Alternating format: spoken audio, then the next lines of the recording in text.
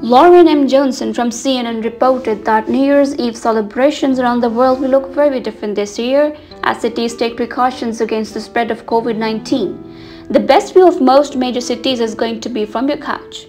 Most of the large traditional displays of fireworks and celebrations globally have been cancelled and replaced with smaller televised or streamed events. Here are the places still holding events and where to watch the downscaled favorites. London's iconic fireworks show over the River Thames is cancelled this year, and much of the England is now under tough stay-at-home restrictions. But there will be a special broadcast on the BBC for people to enjoy while they're inside. And yes, the ball will be dropping in Times Square's New York and there will be some celebration, but the events are closed to the public. This show is going on for the annual national broadcast on several stations, so even though no one is waiting for hours in the freezing cold, you can still see the events unfold as we count down to midnight. There will be no public fireworks this year in Los Angeles, which is under a stay-at-home order, but residents can tune into a virtual countdown party headlined by DJ Steve Aoki, billed as the biggest virtual NYE dance party on the West Coast. Everything is a go in Dubai to drink in the new year. There are at least 11 places to watch the sky light up on December 31st, and everyone who comes from out of town to view them must be COVID-19 negative. Rio de Janeiro has cancelled fireworks displays and is restricting access to its beaches, including the party hotspot of Copacabana, in order to avoid crowds. Instead, there will be an online broadcast of celebrations. Sydney is foregoing its traditional public show-stopping New Year's Eve events for smaller celebrations that will be publicly broadcast. Instead of a huge fireworks show, there will be a smaller display over the Sydney Harbour Bridge at midnight. Talking about Madrid, unfortunately, people in this usually vibrant city will have to eat their grapes at home this year.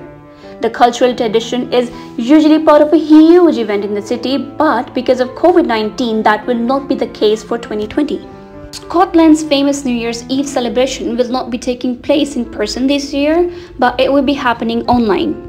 Edinburgh's Hogmanay will include Doctor Who, actor David Tennant, the Scots Macaw or national poet, Jackie Kay, Celtic fusion band Nightworks, and Scottish actors Lauren McFadden and Siobhan Redmond.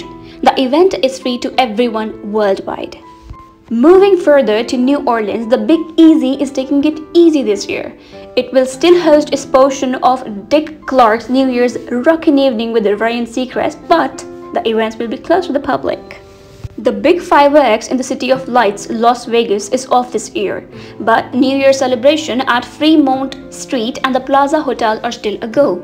The hotel still plans to set off fireworks at midnight, and of course, so do the locals. Even without the main display, if you are visiting the city or live there, the sky should be bright somewhere nearby. Also, there will be no public events held for those celebrating the New Year in Paris, but there will be a live-streamed concert in Notre Dame Cathedral by composer and performer Jean-Michel Jarre for everyone to watch.